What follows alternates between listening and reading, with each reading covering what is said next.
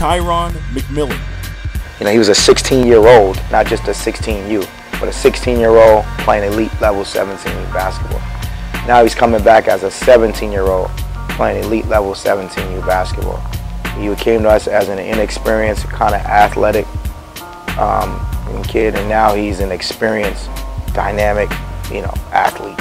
He can run, jump, athleticism.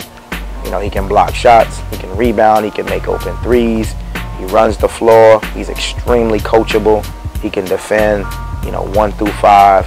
I mean, he's just, he's like a queen on the chessboard. You can kind of move him around and do different things with him. So we're blessed to have him. And to Ty's credit, he's been in the gym with us.